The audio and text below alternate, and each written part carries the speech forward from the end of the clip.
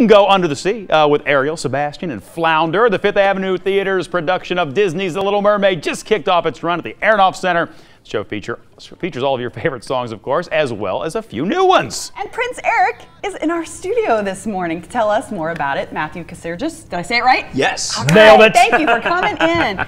So good to be here, or to have you here. I know for actors this is very early. You performed probably late last night. So show last night and everything. Thanks for coming in this early. Thanks for having me. Yeah. We just saw a little bit of the video there, and we were talking about, how young is too young to come to this show because it's so hard to get kids to sit still. They got a lot to feast their eyes on, though, in this show, looks like. Oh, yes. Yeah. They did a really good job, I think, of, because with animation, you can do anything. Sure. Anything you want to do, you can just make it happen.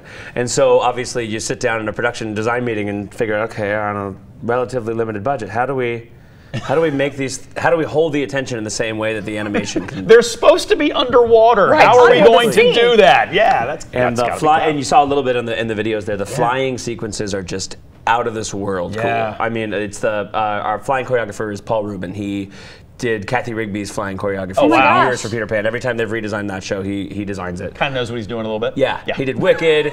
I think he was over in Shanghai doing some like crazy 200,000 square foot installation of Peter Pan. Wow. So he knows what he's doing. Yeah. That's pretty cool. Yeah. That's good to have when you're it's like a pity suspended he can't get a from the job ceiling. anywhere, but it's right. But for you, I mean, you probably don't get to fly, right? I mean, you're Prince Eric. You're not swimming around and whatnot. I just watch the other people do it. I know. You get insanely jealous watching these people just kind of flying all over the place. I worked at Disneyland for a while, and I was in the Aladdin show, and I did some flying. And the thing about it is that the first few times you do it is really, really fun, and it's like the coolest thing you've ever done. And then after a while, like you can get a little sore. Yeah, because you're in harnesses that are snug. It's sort of one of those things where of course I'll do it, and it's really, really fun, but I'm not necessarily too disappointed that it didn't just kind of wear shoes and walk around. Now, what is the best part about being in this show? Because it's a classic, so many people know it. Is it kind of hard to refresh this for people, or to play a role that people have seen, as a cartoon? Well, the thing that's lucky for me, and I think I would say that this is true for the entire cast. Just the way the show is written and the way the show's directed is well, for my character, he doesn't really say much in the movie. He's just kind of there to like be handsome and give her something to fixate on.